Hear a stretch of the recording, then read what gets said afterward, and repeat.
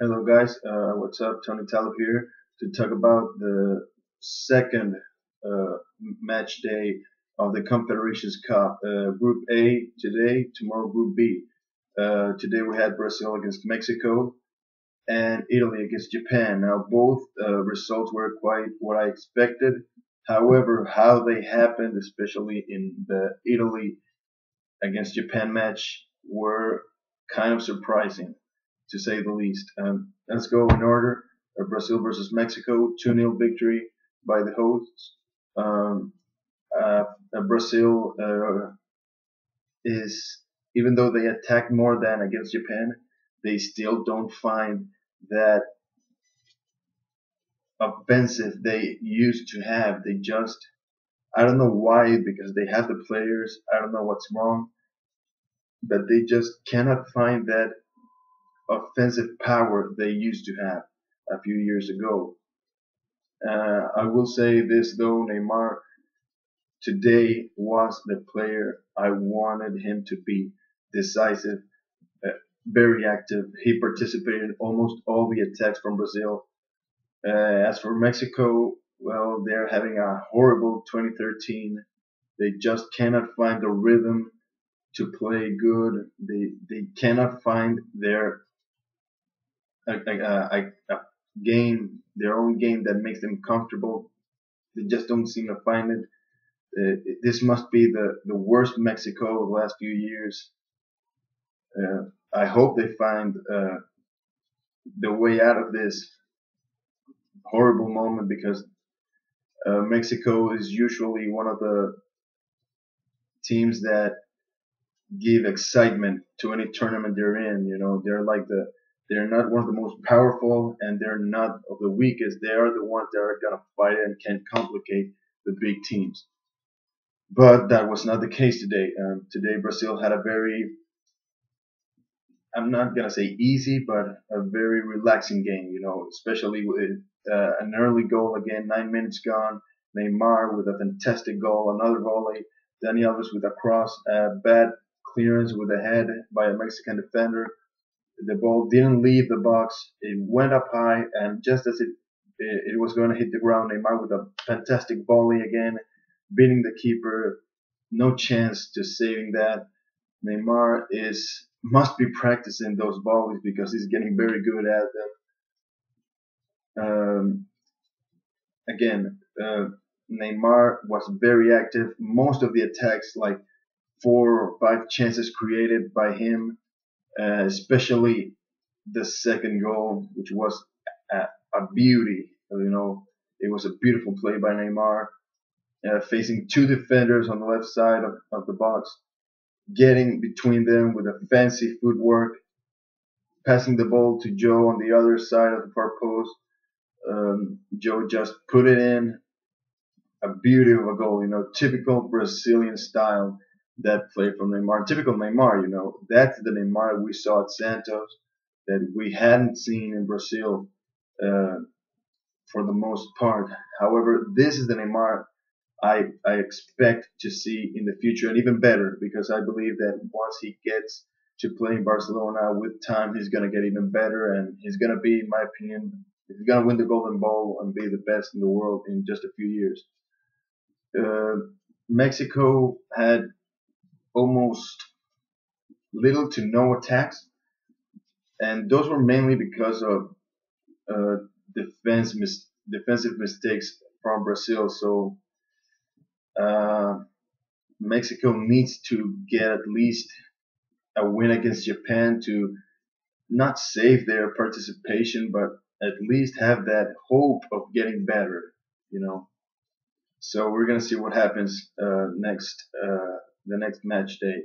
As for Italy Japan, it was surprising to say the least. Surprising doesn't even begin to cover it. I mean, I expected Italy to win, but boy, did they got worried. They get worried with all those goals from Japan. First, a penalty that, in my opinion, was not a penalty. Buffon went to the ball. He hit the ball. The Japanese player just fell because he fell. It was not every time you fall, it's a foul or a penalty.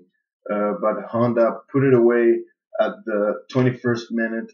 Italy 1-0 down, surprise to everyone. But even more surprising was that the 33rd minute, a bad clearance by the defense. The ball gets right back into the box, and Shinji Kagawa just puts it in. No chance for Buffon. He got it bouncing in front of him, very near the keeper's box. Uh, he just put it in as hard as he could. 2-0, 33 minutes gone. Everybody was wondering what the hell was happening with Italy. Uh, but it was De Rossi at the 41st minute with a corner taken by Pirlo and a header. One of the characteristics of Italian players, the header. He put it in halftime 2-1. There was hope for Italy, and then, well, second half, a great comeback by the Italians. Started with a known goal by Ukida at the fifth at the 50th minute. Uh, again, the Japanese another bad clearance. That wasn't even a clearance. First of all, the ball was going to a corner kick. A Japanese player trying to protect the ball with I don't remember who the Italian player was, but he was pressuring him. And come on, man, if you are not sure that you're gonna be able to protect the ball and let it go away, just hit it as hard as you can, get it out of there. He didn't do that. He complicated the situation, and the cross by the Italian player, who I really don't remember who was, and it was going for Balotelli. Balotelli just had to put it in, but Ukida intercepted the ball and on goal. Bad luck for Ukida. Two tied at 2, and then a handball. It immediately very very uh, close, almost immediately, 52nd minute. Uh, a strike that hit in the hand of the Japanese captain, I believe. And Balotelli, the man who never misses penalties, scored it 3-2. And everything seemed back to normal, apparently. But oh no, no, not yet, because at the 69th minute, with it being one of the characteristics of the Italians, a free kick from the right side into the box, and the Japanese striker Okazaki with a header, nothing to do for Buffon. He's a great keeper, but he couldn't do anything about it. 3-3. There was apparently the chance that Japan could not just tie the game, but even win it because they were playing better. They played better than Italy. It's just that Italy was more effective, and that is what counts in football and in most sports. Well, everything in life, effectiveness, how effective you are with the chances you get. And then they put it away at the 86th minute with Giovinco after a great through ball, but I believe Montolivo, Marquisio, I think, crossed the ball, a low cross, and Giovinco put it in 4-3. The match was over. There was no chance of Japan getting back again with a tie. So let's review it again. Brazil, more of the same, uh, a little better when in the number of chances they got. Neymar, great performance today. He is without a doubt the best player in Brazil. Uh, Italy, surprisingly bad today, but they got the job done. That's what's important. They get their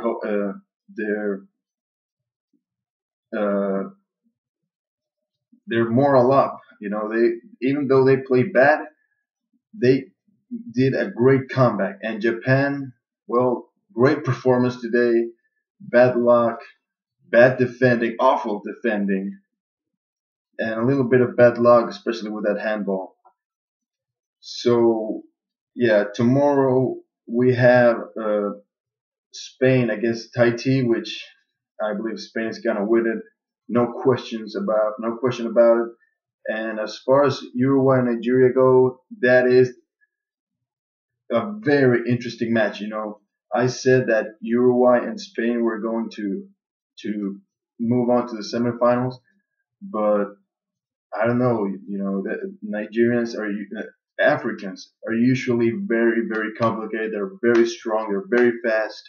So it's going to be interesting to see. I still think Uruguay is going to win, probably 1-0. I'm not saying how many goals Japan is going to score, but I know they're going to win. They're going to win for more than 3 goals, I believe. That's all I'm going to say about that match. Uh, Again, Neymar for me, the player of the day, great performance. I hope that he gets even better. I know he can.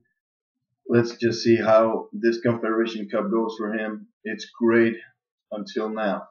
So yeah, these are my thoughts. Um, this was my review. These were my predictions. But how about you guys? You tell me what did you think about these matches? What do you think about Neymar's performance? Who was the best player of the day for you? And what are your predictions for tomorrow's matches? Please tell me in the comments section below. And please like this video, subscribe to my channel, help me out guys. And thank you for watching this video. Bye. God bless.